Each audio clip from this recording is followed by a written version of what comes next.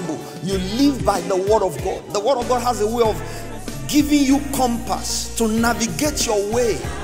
If you want the knowledge of God in your life, if you want to increase and grow and multiply in the knowledge of God's word in your life, spend time in his word.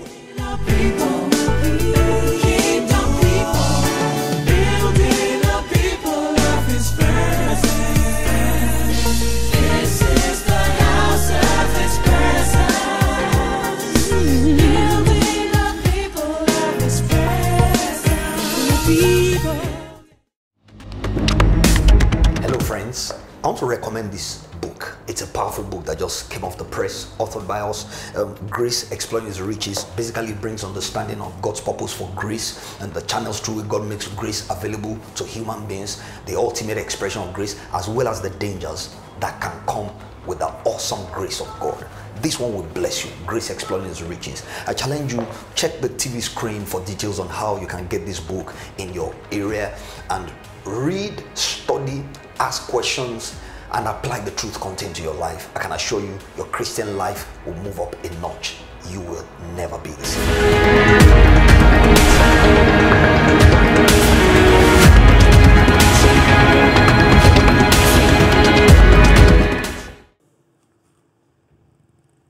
And I don't think you want to end up on the wrong side. No, you don't want to be up to 1,000 years before Judas betrayed the Messiah. His life was predictable. This one, with whom we enter into the house of God together in company, he lifted his heel against me. Lifting of the heel is a proverbial term for treachery, for betrayal. Meaning you don't do that to the anointed of the Lord, the Messiah, and get away with it. He said, the one with whom we dipped hands together, we took company together into the house of God. He lifted his heel against me. And he said, for such a one, his house will become desolate. From the Psalms, Psalm 22, Psalm 69, Psalm 109, the outcome of the one who betrays the very word of God, the Messiah, the word made flesh, had been predicted 1,000 years before the time. Likewise, in every area of our lives, when we belittle the word of God, we despise the word of God, we scorn the word of God, we say, I beg now for that, now for Israel, not before Port Harcourt. Didn't you see that they wrote Jerusalem in that place you are quoting? I beg, me, I not be Jerusalem pilgrim. Me, I be Port Harcourt pilgrim here. When you despise, you disdain, you belittle the word of God, you also make your life predictable. When you tremble at his word, he said, to this man will I look. He who trembles at my word, he who has a contrite heart. When the moment you read it in God's word, you want to align your life. The moment you read it, this is not just in the Holy Bible, because in the Holy Bible, you have the word of a man, you have the word of a fallen mind, you have the word of an arrogant man, you have the word of the devil. But when you realize that this is the word of God, this is the inspired word of the Lord, and you use it to govern your life, God said, I will attend to this man. I will give him attention. He said through the prophet Isaiah, to this man will I look, he who trembles at my word, he who is of a contrite heart, he who trembles at my word. So I'm saying to us here, to start with tonight, the word of God is not a history book, it's not a suggestion book, it's not an opinion book. It's a divine navigating system for living. It's a divine compass for living. It's a prophetic book of destiny. And having said that, let me make a little bit of progress tonight. The word of God is cardinal in the life of a Christian. Principle in the life of a Christian. Should be principle. We're encouraged to live by the word.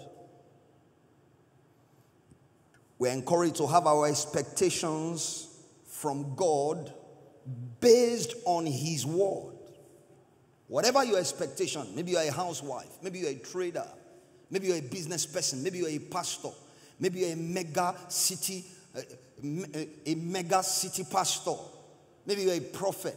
Whatever expectations we have of God should always be based on his word. God will never violate his word. He said heaven and earth may pass, but my words will not pass. In another place, we'll be looking further, we'll be looking in details into some of these things in the days to come. In another place, he said that so shall my word be that proceeds out of my mouth. It shall not return to me empty. It shall go to accomplish that which I please. It shall prosper where I have sent it. The word of God encourages us that whatever your expectation of God, whoever you are having an expectation of God, your expectation should always be based. Your expectation should always be founded on the word of God. Let me share with us here what God's word can do for you. If you make yourself a student of the word, Paul wrote to his son in the faith in 2 Timothy and chapter 2, he says, study. To study means become a student. He says, study to show yourself approved unto God. Sometimes we study because we want to go and preach somewhere. If care is not taken, a pastor, a prophet, a teacher, an evangelist, someone with the call of God on his life will spend more time studying because he wants to go and preach. That was never God's call on our lives. That was never God's intention for our lives. That was never God's priority for our lives. Public ministry should be an overflow of private fellowship.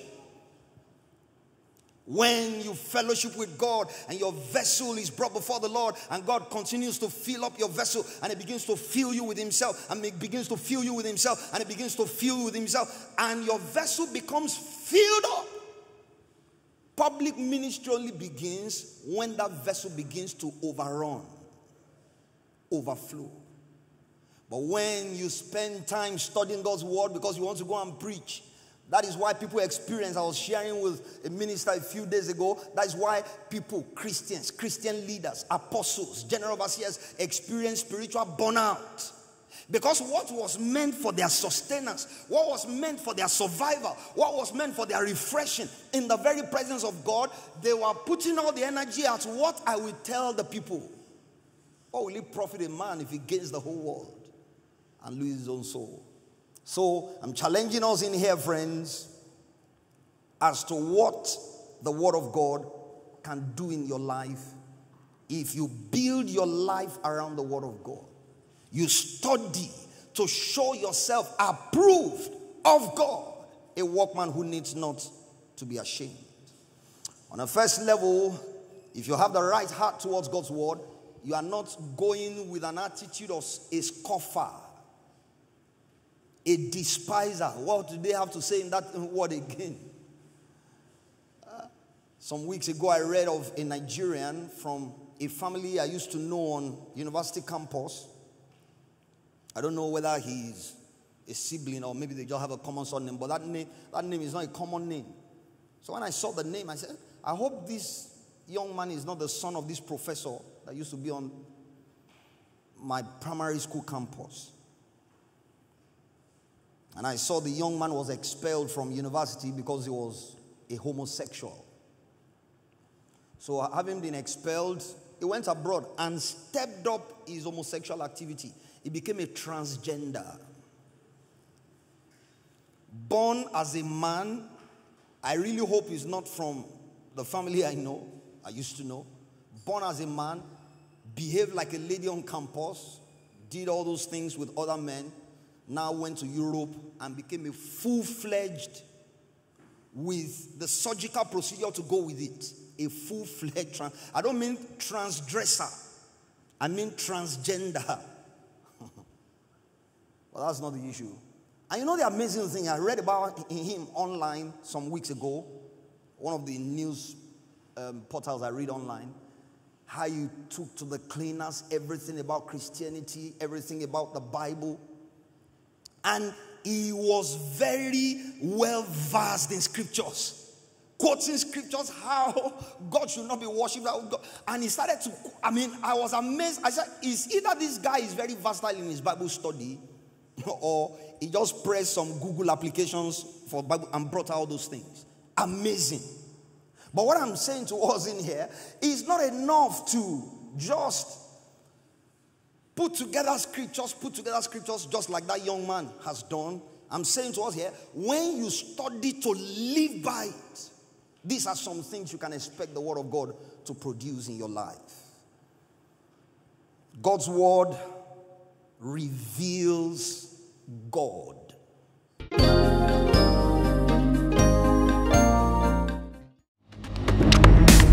Hello friends, I want to recommend this book. It's a powerful book that just came off the press, authored by us.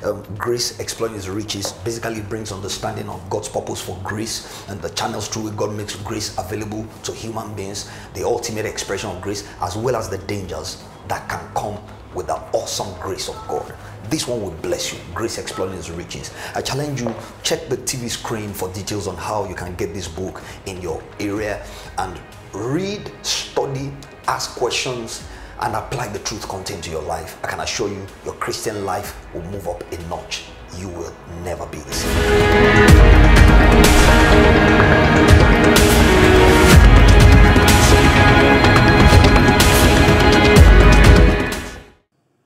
That's the first thing.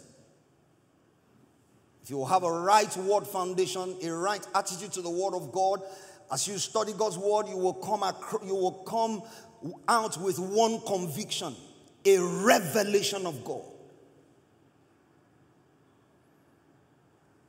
The word of God reveals God. I'm breaking this down in the revelation of God. It reveals the will of God. When I talk about the will, I'm talking about what God desires. Desires for humanity. Desires for you as a person. Desires for you as a married man, married woman. The word of God will do one thing for you. It will reveal God in terms of the revelation of God's will. You will, if you study scriptures and go through scriptures from Old Testament to New Testament, you will come out with the conviction that this is the will of God. You will see, for example, the Bible saying in Romans chapter 12 from verse 1 to verse 2, he said, I beseech you therefore, brethren, by the mercies of God, that you present your bodies as a living sacrifice, holy and acceptable, which is your reasonable service. He said, don't be conformed to this world. Don't allow external forces, external situations, job situations, economic situations, external forces to mold your life. Do not be conformed to this world, the system of the world, the mentality of the world, the way of the world. But he said, but be transformed. Conformity is external, like a mold. Transformation is from within, like a renewal or a revelation applied. He said, but be transformed by the renewing of your mind. And look at this further, that you may prove or confirm what is that good and acceptable and perfect what? And these are not gradients. Good, acceptable, perfect are not gradients. Every word, every will of God is good for you. Every will of God is acceptable. Every will of God is perfect. Because the word of God, which is also the will of God, as the psalmist said in Psalm 12, he said, has been passed through the fire 7 times, purified. So, and 7 in scriptures is a number of completion or perfection.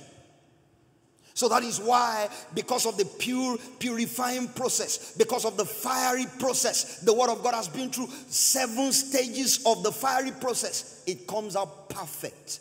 It comes out good. It comes out acceptable.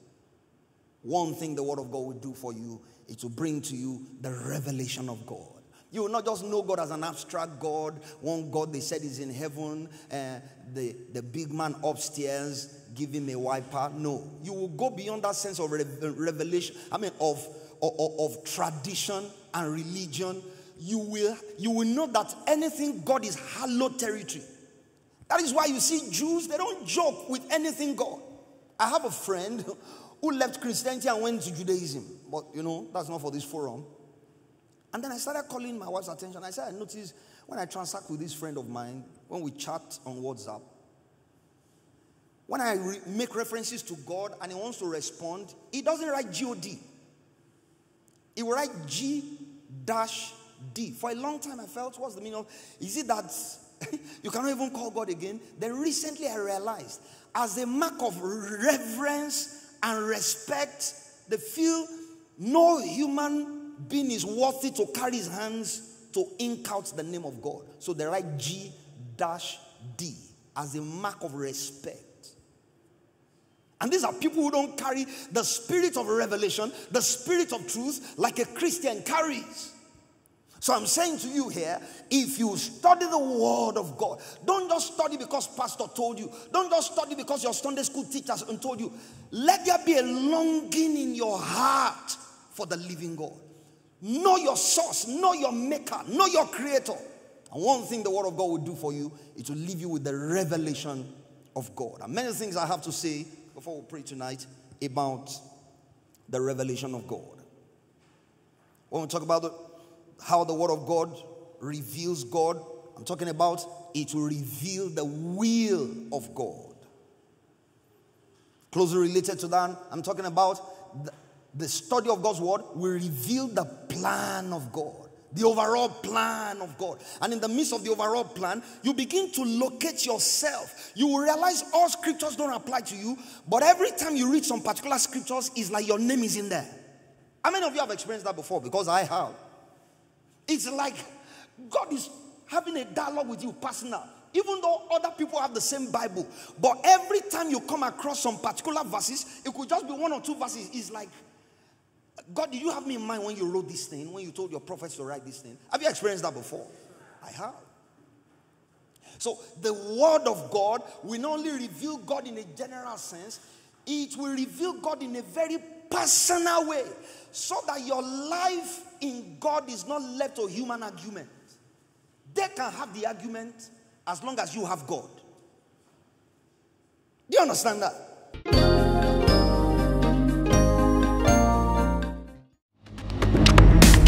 Hello friends, I want to recommend this book. It's a powerful book that just came off the press, authored by us.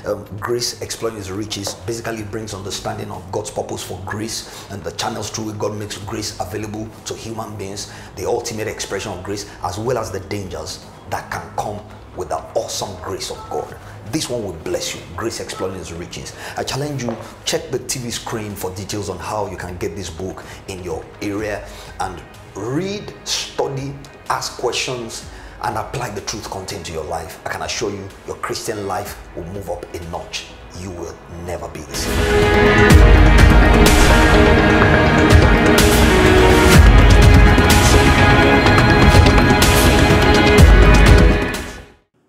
It will reveal the plan of God.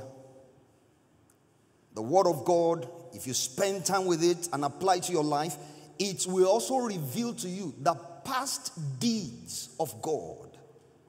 That's the second thing I'd like to highlight there in the revelation of God. It will reveal to you what God has done in the past. That's why someone like Gideon can come up and say, you mean you are really for us? Then how come you have not protected us against all these our enemies? You see another psalm, in another psalm, the psalmist said, we see not our signs. There are no longer any prophet or anyone to tell us how long. This famine, how long? This economic recession, how long? This challenge, how long? We see not our signs. Those are people who have been with God and spent time with God, and they know that God does not leave his own in isolation. He does not leave his own in doubt. He does not leave his own in a vague place. He shows what he has done before as a challenge to you that he can do it again. Jesus, the same yesterday, today, and forever. You hear Jesus speaking in one place in Mark chapter 13. He said, that which I say to one, I say to all. One thing the word of God leaves me, one conviction I get from the word of God is that it shows me about God, his past deeds, his creative powers, his ability to forgive, his ability to make something out of nothing, his ability to suspend the sun, his ability to suspend the moon, his ability to thunder from heaven and scatter the enemies of his people on the earth. His ability to supply in the midst of scarcity. His ability to make a way where there seems to be no way. No matter your challenge, friends, there is a parallel for you in the Word of God. He has done it before. You may be facing a social challenge. You may be facing a spiritual challenge. You may be facing a moral challenge. You may be facing a gender challenge. You may be facing an economic crisis. Reading, studying the Word of God will show you what God has done before. People have faced economic challenges before. People have faced identity crisis before. People have been in captivity before who want to be free. People have been labeled as a bad product by parents before, and God turned their stories around. Remember Jabez? Friends, you remember Jabez? Even from the factory of his parents, they said this one is a bad product. And in studying the Word of God, it shows us how he handled one man who was willing to trust him. Friends, never give up on yourself. Never use your background to color your future. Never use your present circumstance to describe where you are going, because your circumstance is not your navigating system. The hand of God, the Word of God, is your prophetic book of destiny. If you describe your life by your present circumstances, you will die in frustration. When the Word begins to tell you, though your beginning was small, your latter end should greatly increase. Better is the end of a thing than the beginning thereof. Though your beginning was small, your latter end should greatly increase. The path of a righteous man shines brighter and brighter unto the perfect day. He said he takes men out of dunghills, out of refuse heaps, and sets them amongst the princes. Then you realize your case was not even as bad as a dunghill. Are you still in here or you elsewhere? The Word of God will make you come to a revelation of God. A revelation of His will, a revelation of His plan, a revelation of His past deeds. How He has helped people. How against all odds He forgave people. How people who started out in a rascally manner became nobles. Furthermore, because of time tonight, the Word of God reveals God, and I've explained to us, reveals the will of God. On the second level, reveals the past deeds of God. Here tonight, on the third level, reveals the future plans of God. Friends, even if you are jobless tonight, you will not always be in that condition. Even where you are socially rejected, socially disadvantaged, you will not always be in that condition. The Word of God always portrays and depicts a better future. He took His children in disobedience. He took them into captivity. He said, but you will not always be there. I know the thoughts I think towards you. I'm not thinking of keeping you in this captivity or taking you back into bondage. I know the thoughts I think towards you. Thoughts of peace and not of evil. To give you a future and a hope. 1 John says to give you an expected end. Nobody expects calamity. Even people in prison are hoping the next day the prison gates will be open for them. Even people on hospital bed are hoping the next day they walk out from that hospital ward. The Word of God will convince you of two things about the future: that God has a plan. He's not running riot. He's not doing where's Pastor Emeritus? He's not doing one-armed bandit. He will understand that if he was here. Is Victoria here? Victoria understands that. One-armed bandit. God is not a gambler.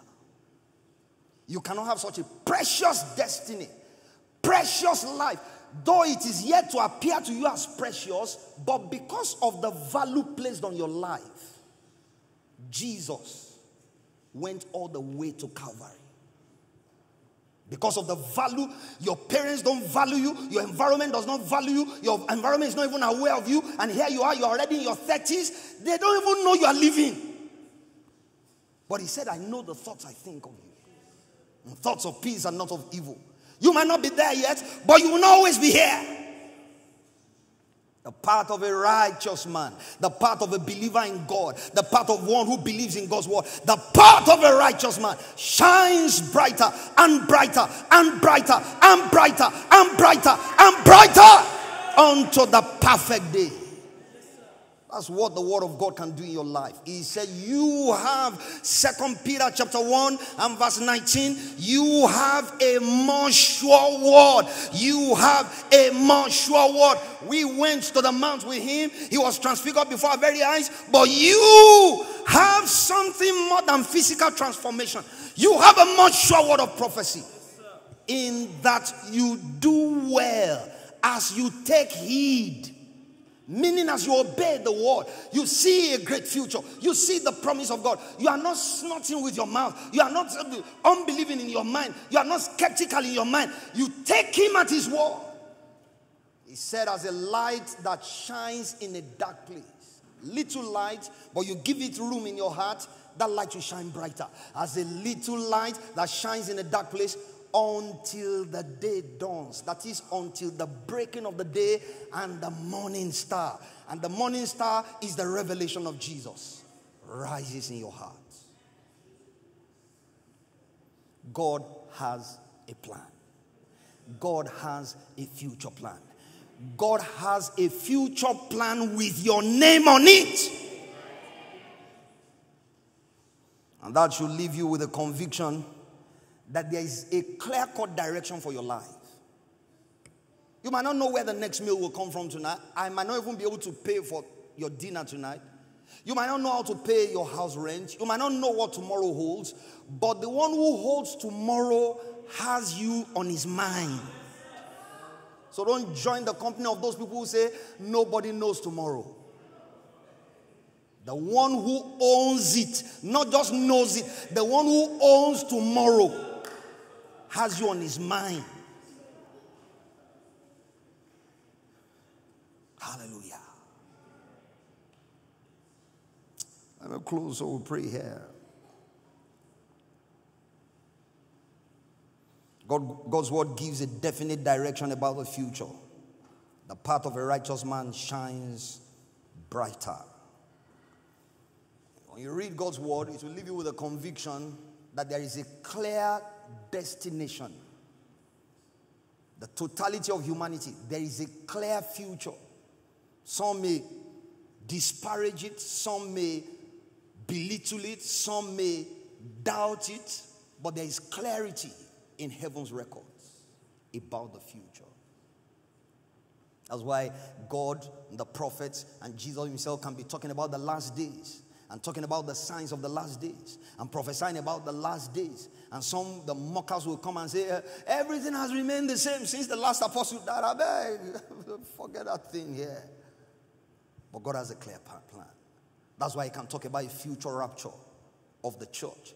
That's why I can talk about the final judgment. That's why I can talk about a consummation of all things. This present earth, as it is constituted, full of sin, and the heavens, he said, will be destroyed. 2 Peter chapter 3, he said, and then he will create a new heavens and new earth, wherein lies righteousness.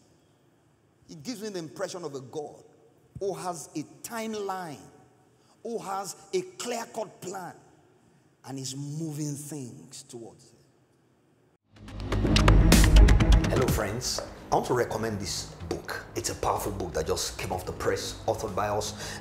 Grace Exploring His Riches basically brings understanding of God's purpose for grace and the channels through which God makes grace available to human beings, the ultimate expression of grace, as well as the dangers that can come with the awesome grace of God. This one will bless you. Grace Exploring His Riches. I challenge you, check the TV screen for details on how you can get this book in your area, and read, study, ask questions, and apply the truth contained to your life. I can assure you, your Christian life will move up a notch. You will never be the same.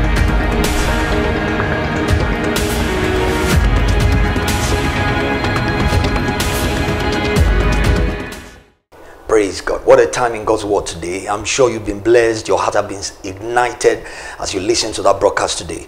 But I'd like to challenge you beyond being a casual listener, a passive Christian.